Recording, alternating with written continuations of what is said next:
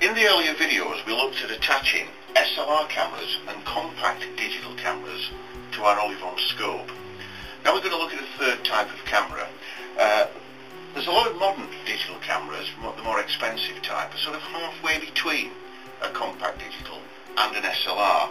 This Ricoh GXR is a new camera, but this is an example of it. It's a very sophisticated camera with interchangeable lenses and quite a lot of other facilities.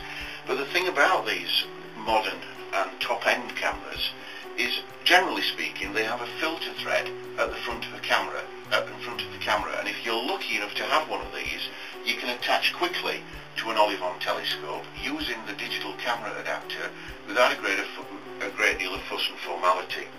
So, coming back to the same adapter that we use for the SLR camera, this is the Olivon DCA, again with its small inner tube and the main camera adapter around the side.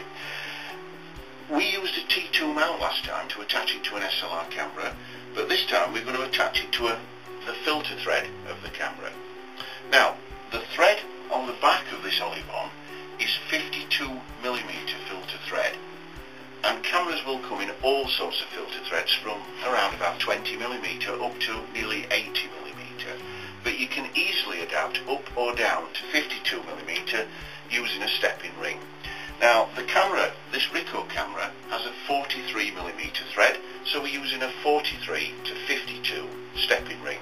These only cost a few pounds and you can get them from any camera shop. All they do is screw onto the back of the camera adapter, like so.